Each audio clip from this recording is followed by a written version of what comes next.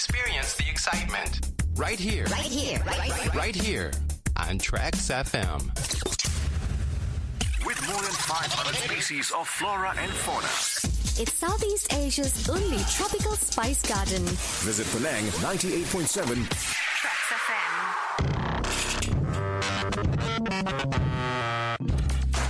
This is TRAXXfm, and it's time for Face to Face with your host, speaking to today's panelists. Face to Face, exclusively on TRAXXfm.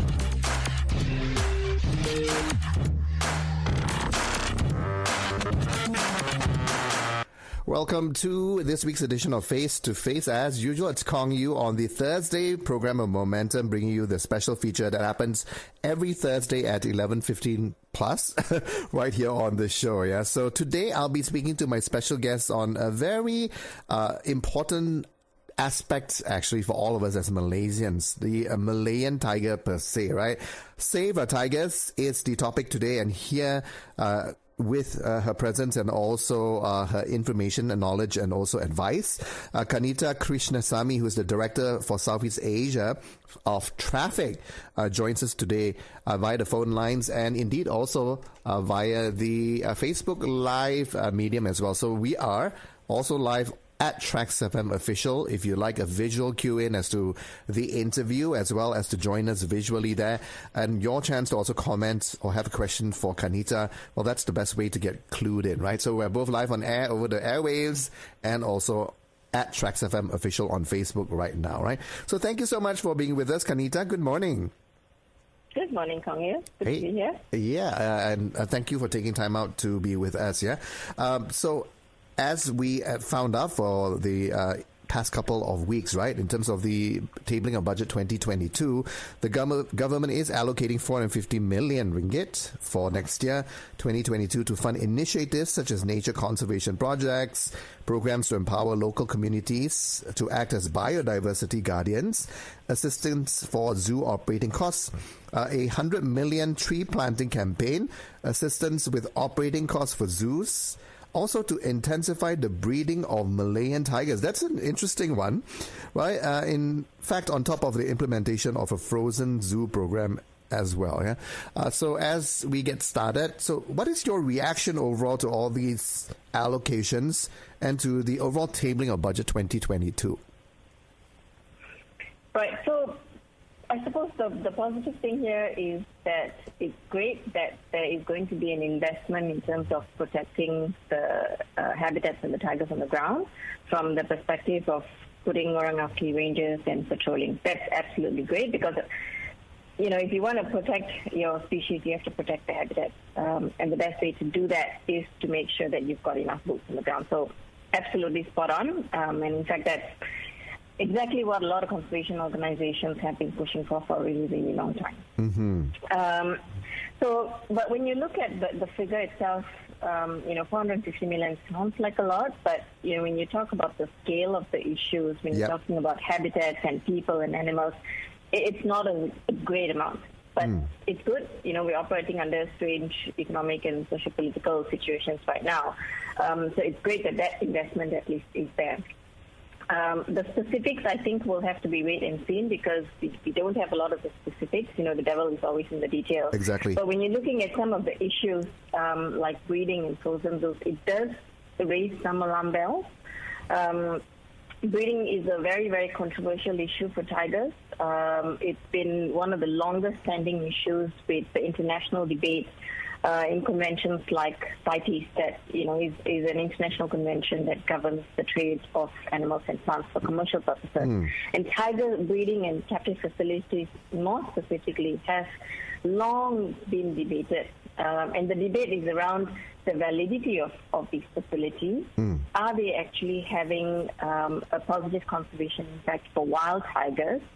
And more concerningly, are they actually encouraging and facilitating illegal operations? A lot of the discussions around that at the global scene right now is quite focused on the Mekong countries and China, because these are the countries that have had these facilities for a really long time. Malaysia is not part of that discussion right now. So we don't want to end up in a situation where Malaysia does become part of the discussion and the debate around those issues.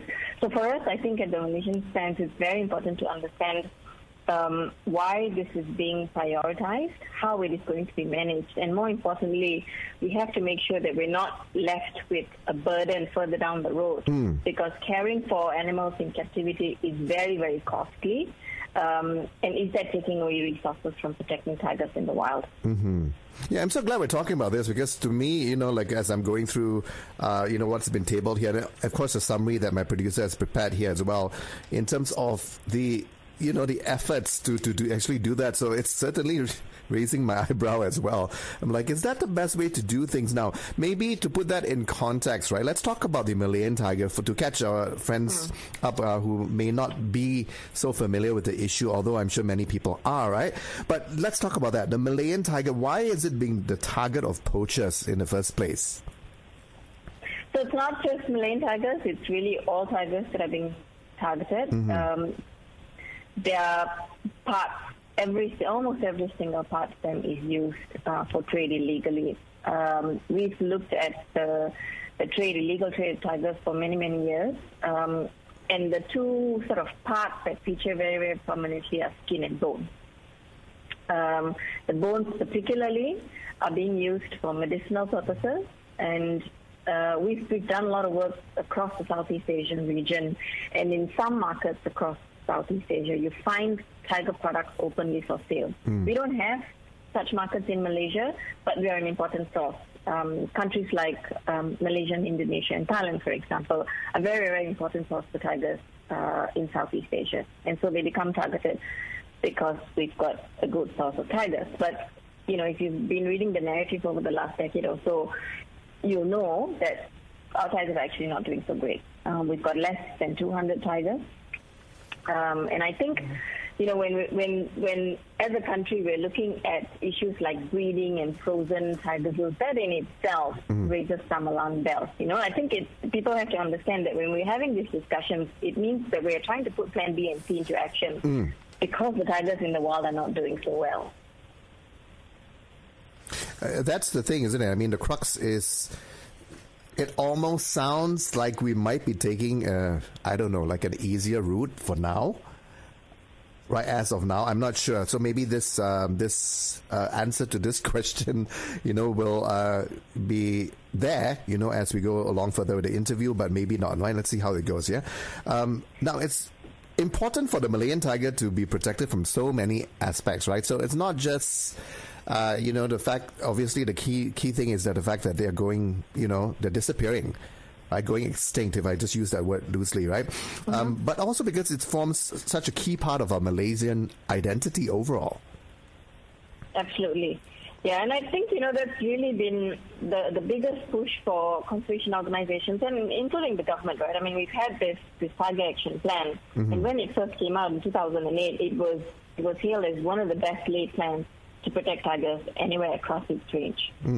Fast forward 13 years, we're in a situation where we're sort of thinking of Plan B and Plan C, right, while still trying to figure out what else can we do to protect the tiger.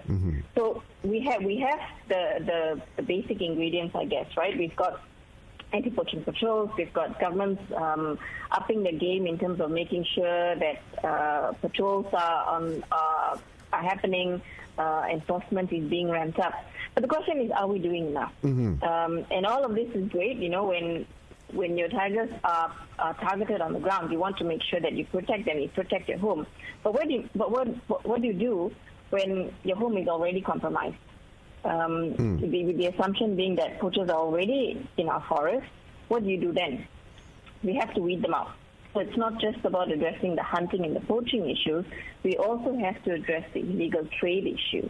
So the two have to work hand in hand. And we've seen cases, police and the wildlife department have actually been going after a number of these culprits. Arrests are being made. But it seems like we're still not winning the game. Tigers are still ending up in illegal trade.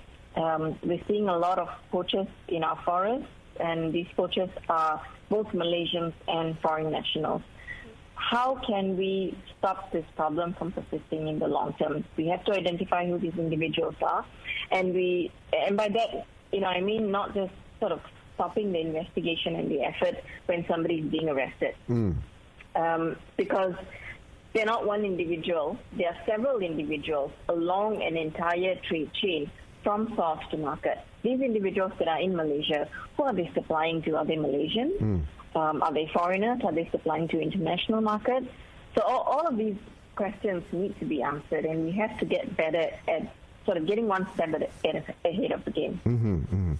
Well, thanks for the response there. Would you say that the biggest threat to the wild Malayan tiger are poachers, or is there more to it? Because you also mentioned, of course, the encroachment into the natural, the natural jungle and the forest and so on. The biggest threat to tigers worldwide right now absolutely is poaching for trade. Okay.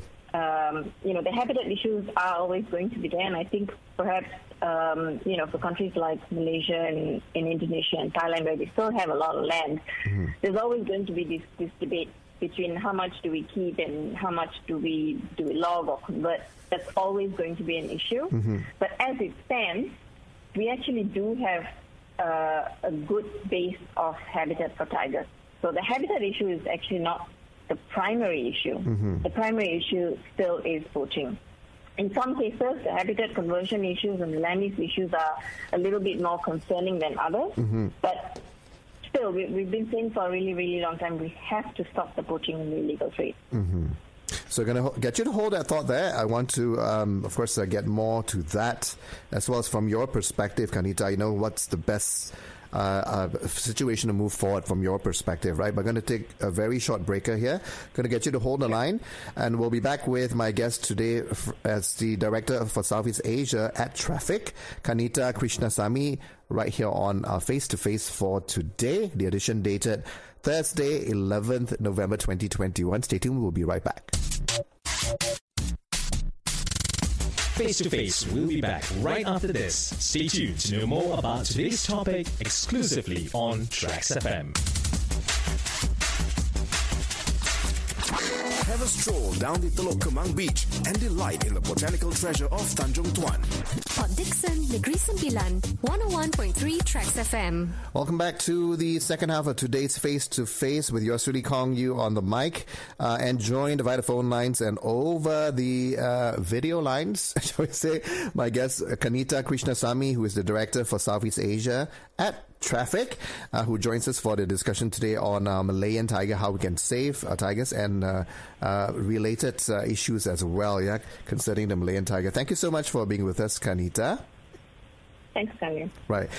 For those who are just joining us right now at the moment, by the way, we are available not just via the airwaves, but also at TRAXXfm Official's Facebook for the feed today. So if you have a question for Kanitha, if you'd like to also maybe, of course, have a visual cue in as to what's happening for this interview, do join us at TRAXXfm Official. Kanitha, I would just like to get you to introduce us and get us reacquainted with TRAXXfm.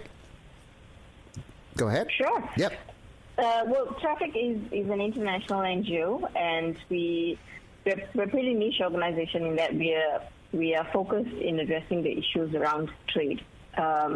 It's both about addressing illegal trade as well as issues of legal and sustainable trade. So that's really the core of our work. In Southeast Asia, we've been based here in Malaysia since '92. And we cover the entire Southeast Asian region. And a huge part of our program in Southeast Asia is dedicated to addressing illegal wildlife trade. Speaking of which, we do hear of reports as well as highlights in the media from time to time, as well as, of course, from TRAXXfm, your side.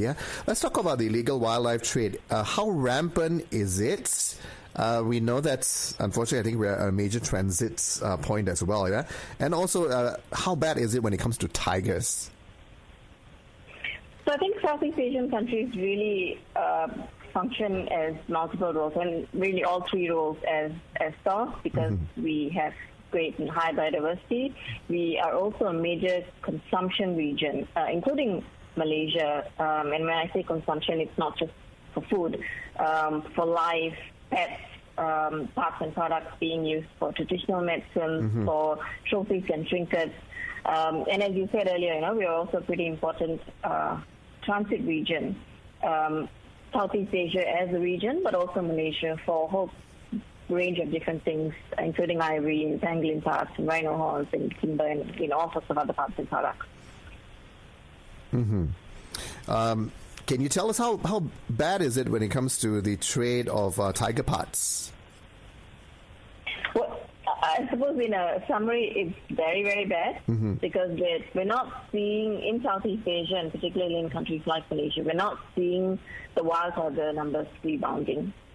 We've heard from governments and all the conservation NGOs that over the last 10 years, we've sort of been moving into the situation where things are getting more and more critical. Every year, the narrative gets more concerning, gets more critical, and we know that things are not improving because tigers continue to be hunted and traded illegally. We are seeing, the official numbers from governments as part of the National Tiger Survey. It puts us at less than 200. Now, less than 200 sounds like it's a lot. Unfortunately, it's not, because it can wipe out a population very, very quickly if we don't take immediate steps to stop the poaching and to stop the illegal trade. So a lot of pressure is now on Malaysia to see what we can do to stop that poaching and illegal trade. Over the next year and a half, tigers are going to be quite high in the agenda. Malaysia is in fact hosting a number of international meetings to address the issue of protecting tigers, safeguarding tigers, looking at how to stop the poaching, how to safeguard tigers from threats like illegal trade. So, and next year is also an important meeting internationally for CITES, which is the convention that looks at the trade of animal parts and for commercial purposes. And these are issues that are going to be very, very important. So what we do over the next 12 months plus is going to be absolutely crucial. And, we spoke earlier about what has been tabled for the budget for the country. We have some ideas, we have some steps, we've got the funding that has been allocated by the Malaysian government. I think the question really is how much more can we do and how much can we get ahead of the game to make sure that the poaching and the illegal trade issues can be stemmed. Can we identify the individuals that are already in Malaysia that are perpetuating the issue? Can we identify the culprits? And it's not just about identifying the culprits. How do we put actions into place to make sure that it doesn't perpetuate and that others don't fall and do the same thing in the future? And that, what I mean by that is, can we prosecute them to the full extent of the law? We've heard, the discussion in Parliament over the last few weeks that Malaysia does have a pretty good, strong law in Peninsular Malaysia where the Wildlife Conservation Act is concerned. The fines are being increased. The issue of illegal trade and poaching is prioritized by law. So we've got a great recipe. I think everyone's just sort of waiting to see what can we do, how much better we get at actioning these issues on the ground. So it's more on, definitely from what I understand from you, is that it's more the action that is the key, isn't it? Would you say that there are other challenges overall, major challenges in terms of monitoring, being on top of the illegal wildlife trade? I mean, it is immense, right, in terms of the overall context of monitoring per se. I mean, that's a tough one. It is, because, we're talking about hundreds and thousands of kilometers of forest. And, the Malaysian government has invested quite a bit in terms of figuring out what's going on the ground. And National Tiger Survey was initiated a few years ago.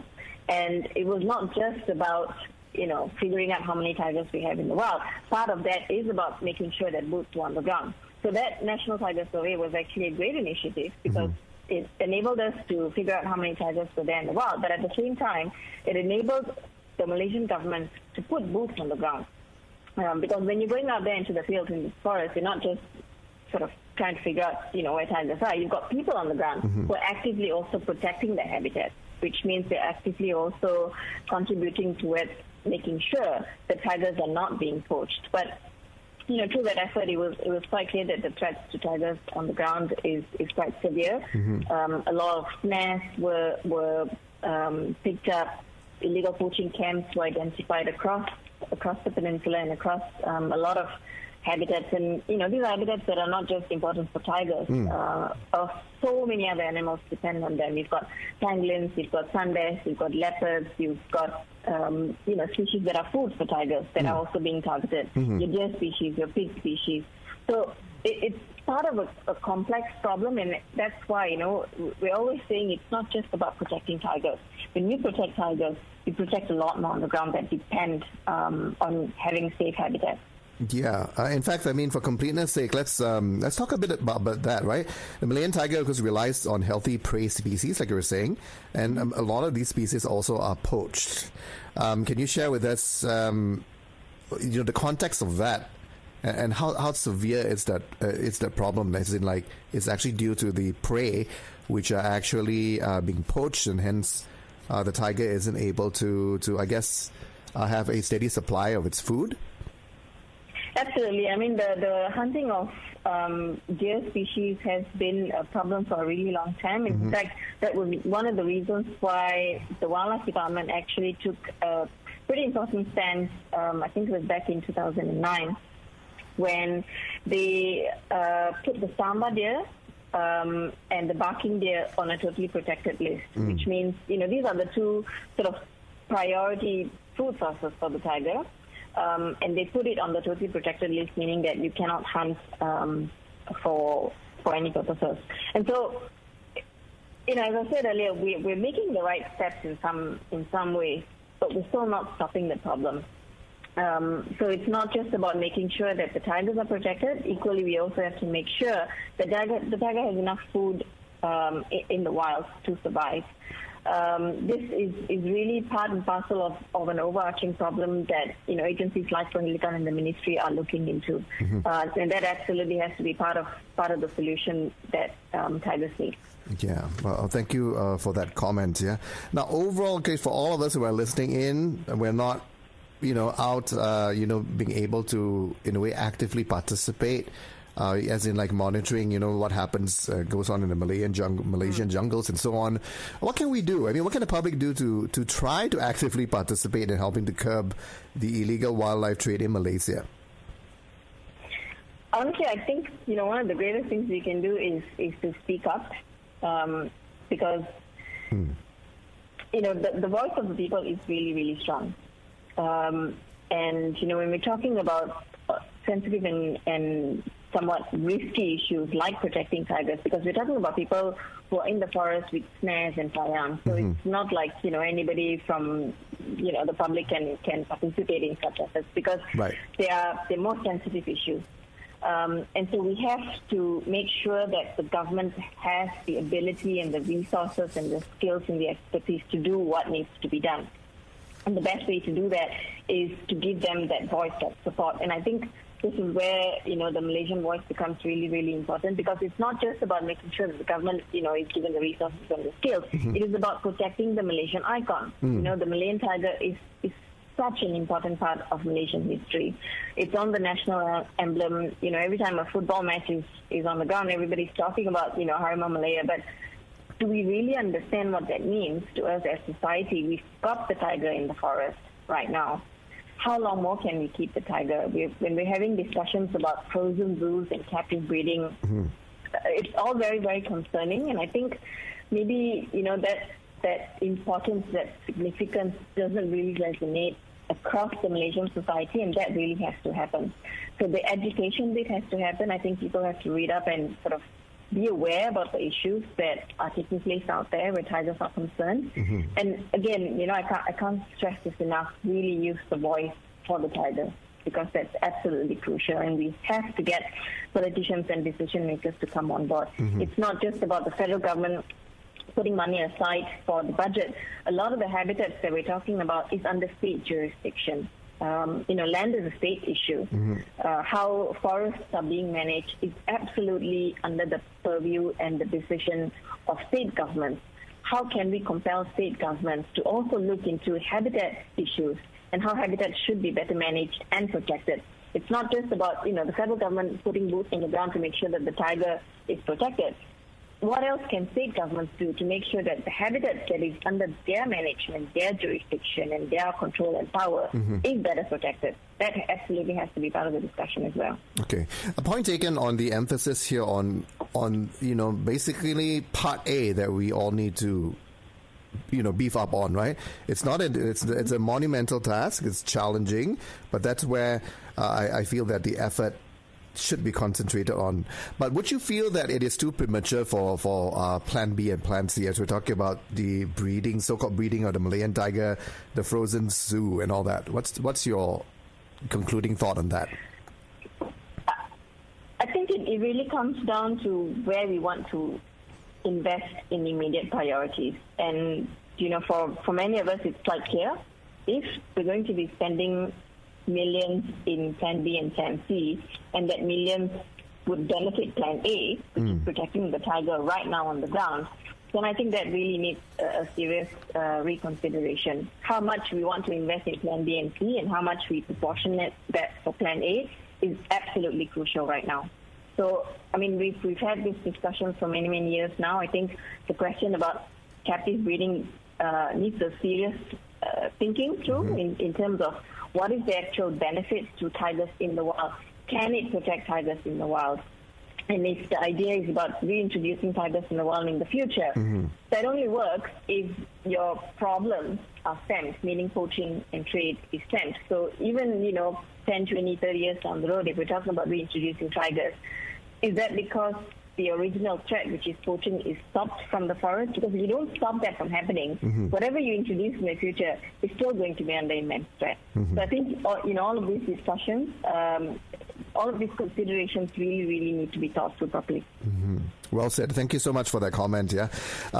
Last but not least, how can the public go and where can they go for more information on traffic and activities, and also, I guess, the calendar of events? Well, we've got our social media sites like everyone else. Check out our website, www.traffic.org. We also have a Facebook page. We've got an Instagram page. Many of us within the traffic team have Twitter accounts. We very, very often put out news about what's going on across the region. We've got quite a bit of work going on in Malaysia, so not just about tigers, I mentioned earlier, live animal trade. The bird trade issue is very, very big. If you're following social media pages of Perilitan, for example, you would have seen that they are doing a lot of arrests, they are doing a lot of enforcement, and there are many, many Malaysians who are actually going to the forest and catching live birds for trade as well.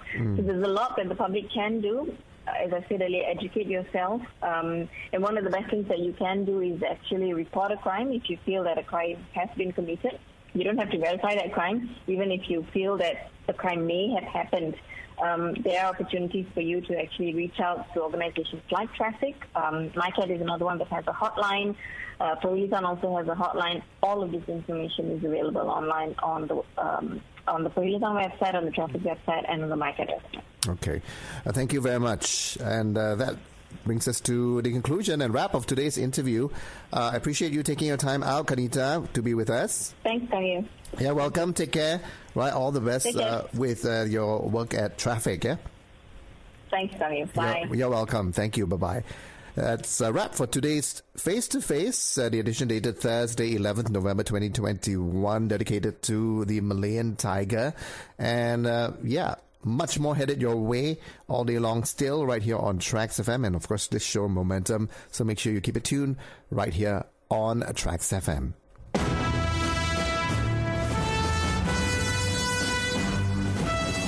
That's all the time we have for today's Face-to-Face. We'll be back next week with your host speaking to the panelists discussing interesting topics.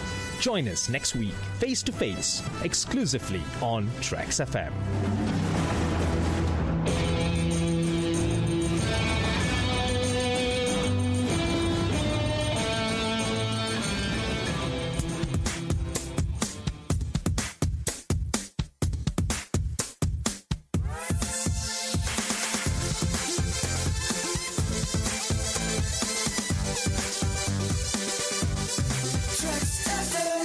Just like magic.